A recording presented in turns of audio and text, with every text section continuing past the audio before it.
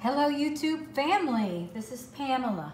I just wanted to make a quick video because I'm getting a lot of questions about what do I do when they are tiny eggs and then they start to move around, and then what do I do with them? I mean, they're so fragile. Well, here's what I do. I started out with an even smaller. You can get these are like little cricket containers. You can get them at any pet store, and they have a lid. See, right here, okay? So when they're going through their different stages, I have a tiny one, a bigger one, and a bigger one. And what I do is, as they're getting older, as they're starting to move around more, that's when I transfer them into one of these. Now today, I want to show you something, because this is what I find fascinating. These are all the exact same age. And again, when I create or when I breed hornworms, they're for my own consumption. For my reptiles. They're not to sell. So on a larger scale, I'm sure they do it completely different. But these are the same age. And if you look at this closely, some of them grow faster than others.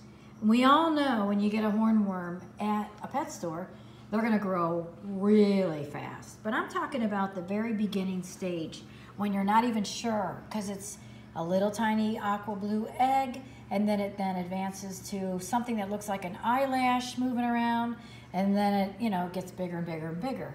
I find the less you mess, the better they do. So this is a good example. I've done very little for these guys to get going. Look at this little one here. Look how tiny. This little one is the same age as this one. And everybody has had access to food, but some of the eggs will actually emerge, or some of the eggs will actually grow a little bit faster than the others. And so they go through the stages a little bit faster. But here's what I basically do. I have about 4 different sizes of these little cricket boxes that you can get, like I said, at any pet store. And I use these, and I still, when they're this little, I keep them in the unit that my bullfrog lives. It's an absolute perfect 81 degrees, somewhat tropical, and I never have to mess with them. So I don't have to worry. I seem to have it down to a science in my house, but in your house, you just have to kind of create what works for you. So today I'm changing out the paper towel liner, and now I'm going to add some food that I had in my refrigerator that I made earlier. And I'm going to just transfer them very carefully into here. I'm gonna put the lid back on, and then they're gonna go right back into the unit that my bullfrog lives, because she never goes near that corner.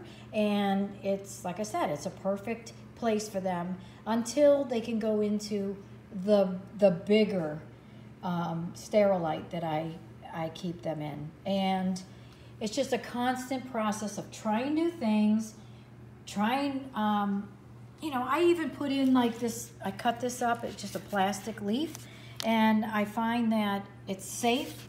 They're not big enough to like chomp on it or anything, and it's plastic, but it mimics what they normally would climb on, and they're drawn to it. So like I said, I keep it real simple. I put some food in different places all along the edge here. I set them back in, I put the lid on, and they go right back into the unit that works the best for me. You can have your own set of circumstances, and you can just try to figure out how to create about 80 degrees and maybe 50% humidity, but you can play with the humidity too. So I get a lot of questions like that, like if they never lived or they all died. There are times when I know that this group here, as healthy as they are, okay, those are from my actual batch. These weren't ones that I purchased. So this actual batch, I'll probably lose a certain percentage of them for absolutely no reason. They will have perfect temperature, they will have perfect food, they'll have everything they need.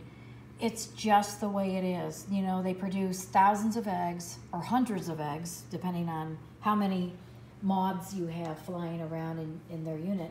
But Sometimes they don't make it. And don't blame yourself.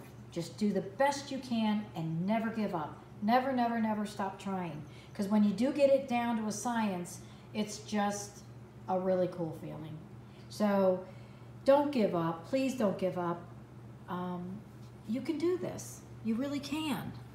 If it was that difficult, I probably would have lost interest. But I find it really stimulating, really fun. And it's good to know that you can do something if these were never available. You know, I used to buy butter worms, but you can't even buy butter worms anymore. They're produced out of the country, and they do radiate them, so that you can't produce more when they come into the United States.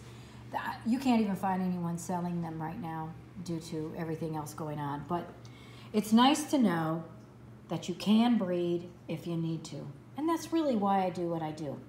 So if you like this video, or if you like any of my videos, I would really appreciate it if you'd hit the thumbs up or subscribe, and let's continue to have some fun, okay? I do have other things going on as well. I have a beautiful veiled chameleon I want you to meet, and you've already met my, my bullfrog. I've got a lot of other things going on, and I want to introduce you to their lives as well.